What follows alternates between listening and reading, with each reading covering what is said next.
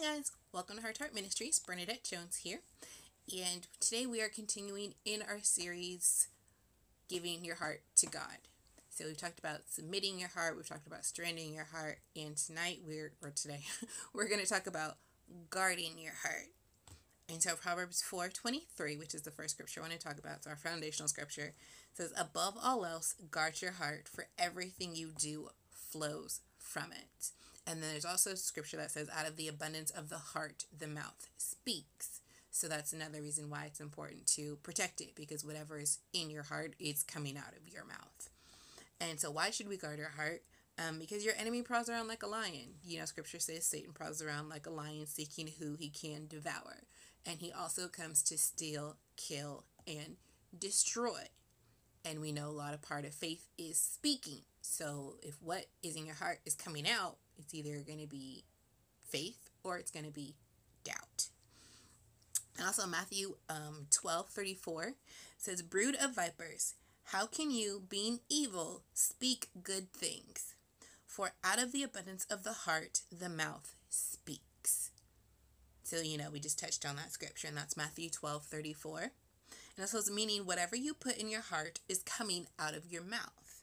If you're putting the word in your heart, then the word of faith is coming out of your mouth. So that's why it's so important. Scripture says faith comes by hearing, and hearing by the word of God. So when you start putting scripture in your heart, and how do you do that? You're listening to it, you're reading it, you're spending time in the word. That's what's going to come out of your mouth. And yes, we can be in church and say all the right things in church, but when pressure hits, when the storms of life hit, what is really in you is what is going to come out of your mouth. So if you really truly believe the promises of God, that is what is going to come out of your mouth, is scripture. If you don't truly believe the word, then doubt and fear is going to be what is coming out of your mouth, as opposed to faith and quoting scripture. And even as you grow, it's a conscious thing, because you're gonna have to fight your flesh on that and be like, nope, this is what the word says. Or even when you're around other people and they're speaking doubt or they're speaking fear, you don't agree with it. Not even being silent, because in your silence you're agreeing with it. Just think about we train our kids, if you're watching someone being bullied and you don't say something, you don't do something, you don't let an adult know, if you're standing there silent, you're right there with the bully. You're co-signing on what's being done. You're saying that's okay. And so when even people are around you and they start saying they're always broke or start complaining, to not speak in faith what the word says, or to even be like, I don't receive that. No, I'm abundantly supplied for. You're co-signing on that. And so that's becoming a part of you, because what that will do is that negative thought will get in your mind and will start to replay over and over and over and over again. And eventually it is going to come out of your mouth, because what we meditate on, what we focus, on, what we're constantly thinking about, it gets in our hearts and we start to believe it. And so as we start to believe it, it's going to come out of our mouth.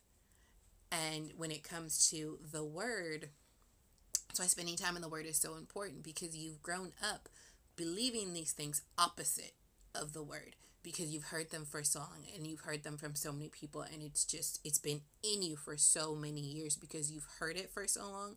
So now you have to consciously start getting the word in you to break some of that in you and start speaking faith and start speaking what the word says. And so really protecting what you're taking in and what's getting in your spirit. And it says, if you're, not putting the word in your heart, then doubt, unbelief, and fear will be coming out of your mouth.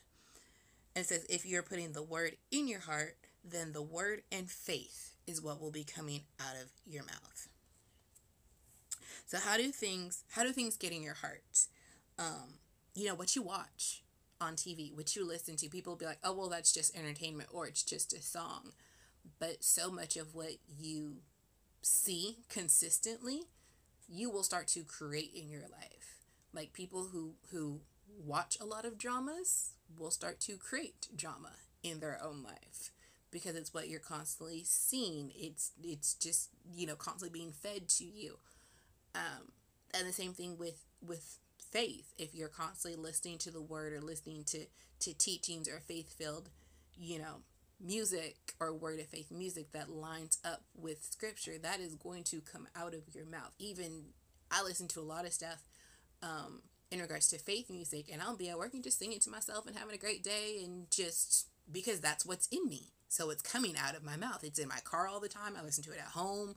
If you ride with me for any length of time in my car, you are going to hear either a sermon or you are going to hear some Christian music, some faith music that is based off the word. It's what you're going to hear. So when I'm, in a sense, idle, and like I said, I can be at work, and we all know we get to the point can do our jobs in our sleep. When those stuff starts coming out of your mouth, and it's typically a song, what is that? And it's coming out of you because it's what's in you. And so there is doctrine, a message in the music you listen to and what you watch. So there's a message actually in the music that we listen to. And it's a doctrine, and it gets indoctrinated in you because it's played over and over and over and over and over and over again. And it's just one of the instruments. Music is really catchy. And like most of us, we know commercials and they're irritating, and we have the theme song stuck in our head, and it's just like, ugh, like I want it out of my head. But it's because it's so easy when you put stuff to music. It's so easy to learn it. And same thing when it comes to faith music. You want music that lines up with the word, the lyrics. Yes, the beat may be nice, but what are the lyrics? What is the message? Is the message one that lines up with the word? Like, trials don't make you strong. The word says the joy of the Lord is your strength. So do you have a song that backs that up? Are you listening to songs that back up? Okay, the joy of the Lord is my strength. Not, oh, the storm came to make me strong. No, the storm actually came to destroy you. Satan sent the storm to destroy you. But the joy of the Lord is your strength. So when you need strength, it's the joy of the Lord. So do you have music that's going to have those lyrics that's going to back up that scripture, and that's going to get that in you and get you excited? Okay, let me get back in strength. Let me get my joy up. And it doesn't make sense, but this is the word. This is the way the kingdom operates. The joy of the Lord is your strength, not the storms make you stronger. No, it's not what the word says. And so, what does Satan come to steal? Everything God has given you. Your joy, your peace, your healing, your prosperity. Yes, your prosperity, finances, and your freedom. He wants to keep you bound. He doesn't want you to be free. He wants you bound. And kill who? You. Your children. Anybody in your life he can get to, he will kill. And destroy what? Destroy your life. In any way he can. That's what he does. He steals, kills, and destroys. Death. Destruction. That is what Satan does. And so that is what we need to guard our hearts against, because, again, what is in you is coming out of your mouth. So if you're believing the lies, because what we say goes. Because even with faith, it's speaking. And, we always say, watch what you say, because what you say continually will manifest. And so if you're constantly speaking the word and the promises of God, boom, great. But if you're constantly speaking fear, doubt, you can expect that, because that is truly what you believe. And one example of things being planted, because we think it's just, it's just entertainment. It doesn't mean anything. But so often we don't realize, especially in our children, what they watch comes out of their mouth. And it's not just like the words when you're like, where did you hear that from? And they're like, oh, well, I just watched something on TV. Well, yeah, that gets in them too. But I remember at one church I went to, these girls no more than 8 years old were playing this little question game, like little kids do. And it was, what would you do if? And one of the questions that they were getting, I walked up on this, and one of the questions was, what would you do if you caught your boyfriend cheating? You're 8 years old. Why do you even talking about having boyfriends? But anyways, and so one of them said, I would pack up his stuff and, whatever. And I kind of stopped listening after that because my question was, how would you have access to his stuff? And she couldn't really answer it because she didn't know. But I know what you've been watching is you've been watching, because it said boyfriend, not husband. So you've been watching shows to where couples are living together who are not married. And it's already in you, that seed is already planted in you, that A, it's okay to live with your boyfriend because you would have access to his stuff to pack up his stuff. But you're 8. You don't realize it's there, but it's planted. And so in what she was watching, because again, they were also telling about how they watched MTV and they were staying up late and watching all this stuff. And I'm like, dude, you're 8 years old. Like, you're a kid. Why are you watching this stuff? I wasn't watching that when I was 8, and you don't need to be up late watching any of it. But that's how much things get planted.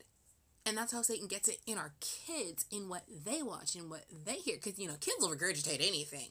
And you're like, where'd you hear that from? Do you know what that means? They're just like, no.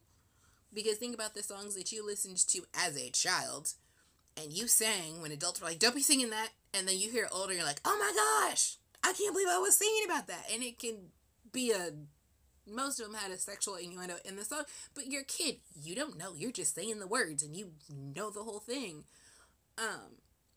But it's still a thought and a doctrine that is in you because you heard it so much that you don't realize it is now something that you believe, and it is now a part of you.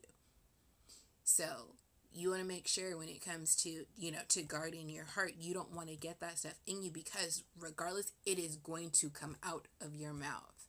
Because we can, like I said, in church, we can say the right things in church all day long.